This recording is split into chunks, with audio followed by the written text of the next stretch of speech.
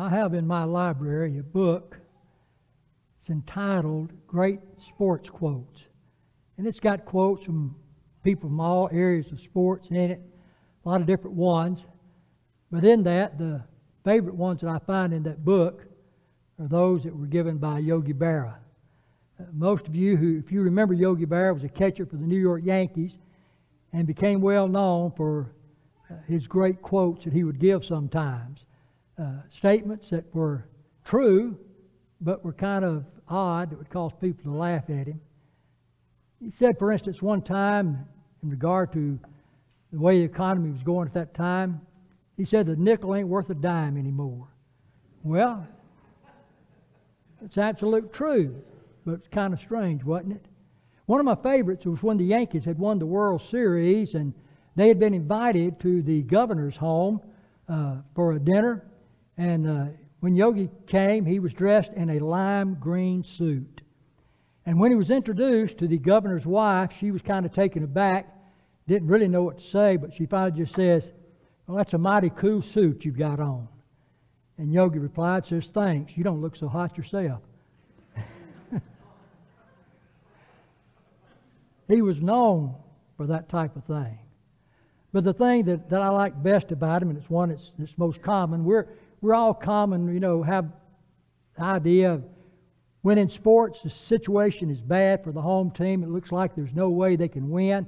They're so far behind. And, there were some who'd say, well, you don't give up. The old saying they had was, it ain't over till the fat lady sings. Well, Yogi Berra had something similar to that.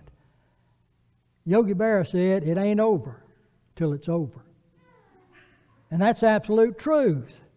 But it's kind of a strange thing of that way. It ain't over till it's over. Well, I came across a story, and I think I maybe have talked about this before, but it was about a high school football game some years back, played in Michigan by John Glenn High School, and the other school was Canton, Westland, Michigan.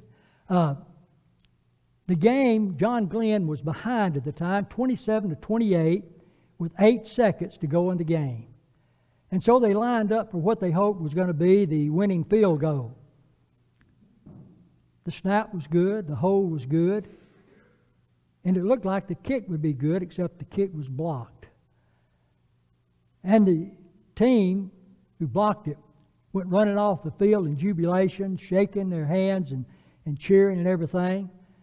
But they failed to realize that when they blocked the kick, the ball never went beyond the line of scrimmage. And so it was still a live ball. A young man by the name of Tony Wilton, who was the holder on that field goal attempt, noticed that, and he ran over and picked the ball up and took running for the goal line and scored the winning touchdown. And John Glenn won 33-28. The 8 seconds were gone. The other team thought they'd won, but it ain't over till it's over. And John Glenn won the game on that occasion. Well, I think spiritually there's a lot that we can use to apply that to in our lives. When Jesus wrote to the church at Smyrna in Revelation chapter 2, verse 10, the latter part of that verse, he had said, "Be thou faithful unto death, and I will give thee the crown of life." It ain't over till it's over. It can be a good thing or it can be a bad thing for a person spiritually. I think about Demas that we read about in the Bible. Paul described him on one occasion as a fellow laborer. Now that word labor is different from the word work. Labor is a word that was used to describe working to the point of exhaustion. And Paul said that's the way Demas was. Working side by side with Paul, he was working himself to exhaustion for the cause of the Lord. And yet the last time Paul mentioned Demas in the Bible, in 2 Timothy, Paul said, "Demas hath forsaken me, having loved this present world." It ain't over till it's over. Here was a man that was living a great life for God, but he quit too soon. But there are other occasions we need to realize too that it can be a good thing. It can be a good thing, for instance, if you're an individual tonight who's never become a child of God, you need to understand you're in a lost situation. If you're here as a child of God that's become His child, but you're not living faithful to Him, you need to understand you're in a lost situation. But it ain't over till it's over. Until your life ends, there's always that hope of salvation. And so tonight, if you're not a Christian tonight, if you believe in Jesus Christ as the Son of God, you're willing to confess Him before men, repenting of your sins, you can be baptized with Christ, to have all of those sins forgiven and be added to His church, become a child of His. If you're here as His child tonight and you know you haven't been living faithfully for Him, you're in a lost situation, but it ain't over till it's over. And so you have an opportunity tonight to repent of those sins and pray to God for the forgiveness you need with the full assurance that God will forgive.